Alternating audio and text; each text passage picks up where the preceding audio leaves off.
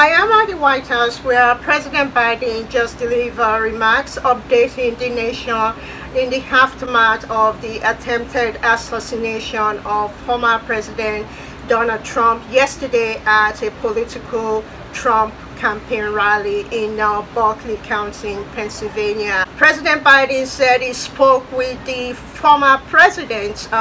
They had a short but good conversation, and he said he's happy that the former president is recovering.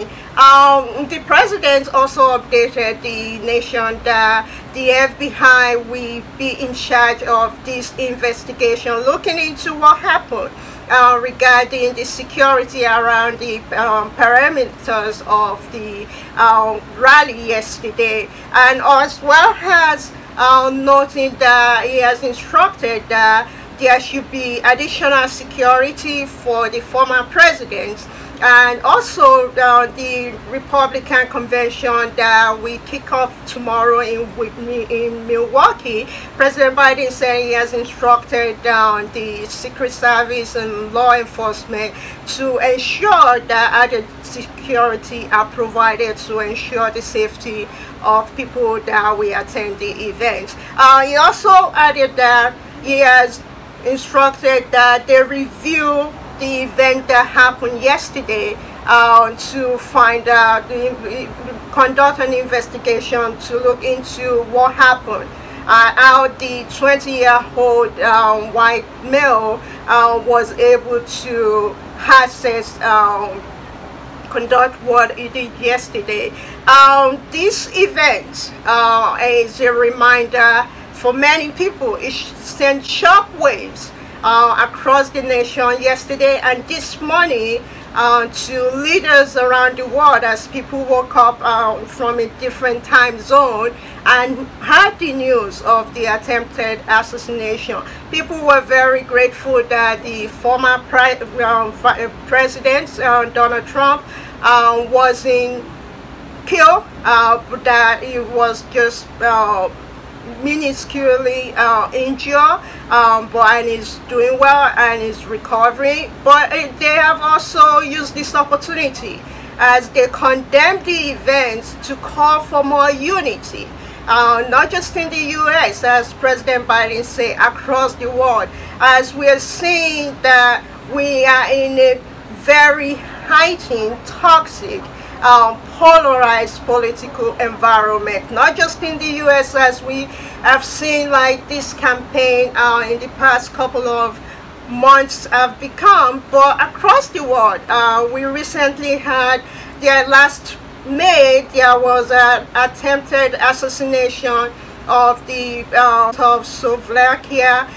We have seen other attempted even on the president of Ukraine, President Zelensky. There have been several attempts of assassination on him as well. So this just called to mind, and it is time for unity, not just for leaders, for the rhetoric among political candidates, among leaders, to pay attention to what they're saying and not to incite in their followers any call for violence, as we saw what happened yesterday at the campaign rally. But also for the US, this is a reminder of the what President Biden and the Vice President Kamala Harris have been calling for, as well as some lawmakers on Capitol Hill, for more regulation regarding assault weapons, that there is easy access to assault weapon, and it is killing more young people, as we've seen with what happened in Parkland School. We saw what happened in Columbine in I believe in the 90s, in 1996, and we're seeing more of this even at religious places like the synagogue and churches across the nation. So this is a reminder to lawmakers to look into this, or finding a way of coming together to work on a legislation that will prevent easy access to assault weapons, especially for young people like the 20-year-old white male that attempted to assassinate the former president yesterday. It's also an opportunity, as President Biden said in his remark, that there's no place in America for this type of attack or any violence for that matter. The assassination attempt is contrary to everything that Americans stand for. We stand for as a nation. It is not who we are as a nation. It is not America, and we cannot allow this to happen.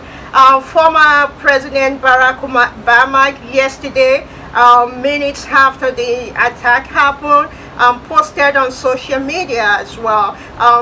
Former President Bill Clinton as well, and former President George W. Bush as well.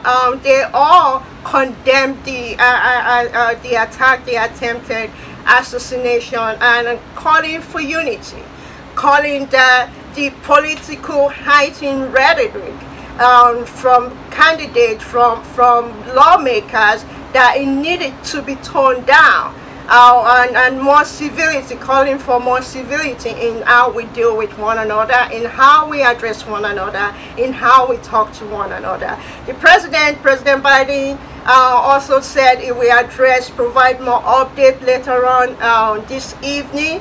And as I said, the FBI will be in charge of this investigation, and we will be providing more updates as we get there. For our nation.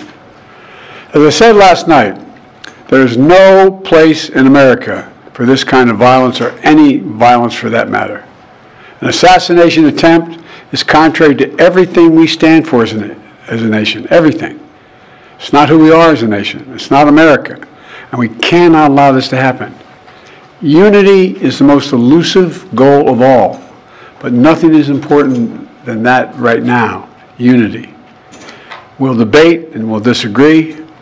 That's not going to change, but we're going to not lose sight of the fact who we are as Americans. Look, Vice President Harris and I were just briefed in the Situation Room by my Homeland Security team, including the Director of the FBI, the Secretary of Homeland Security, the Attorney General, the Director of the Secret Service, my Homeland Security Advisor, the National Security Advisor, and we're going to continue to be briefed. The FBI is leading this investigation, which is still in its early stages. We don't yet have any information about the motive of the shooter. We know who he is. I urge everyone, please, don't make assumptions about his motives or his affiliations. Let the FBI do their job and their partner agencies do their job. I'm instructed that this investigation be thorough and swift, and the investigators will have every resource they need to get this done.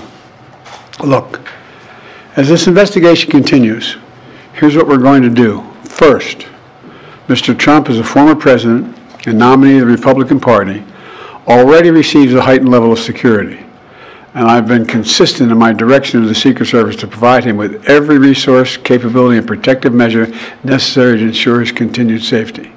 Second, I've directed the head of the Secret Service to review all security measures for the Republican National Convention, which is scheduled to start tomorrow. And third, I've directed an independent review of the national security at yesterday's rally to assess exactly what happened, and we'll share the results of that independent review with the American people as well. And finally, I'll be speaking more about this tonight at greater length from the Oval Office. We must unite as one nation. We must unite as one nation to demonstrate who we are. And so may God bless you all, and may God protect our troops. Thank you very much. Mr. President, when you spoke to President Trump yesterday, what did you... Sir. Mr. President.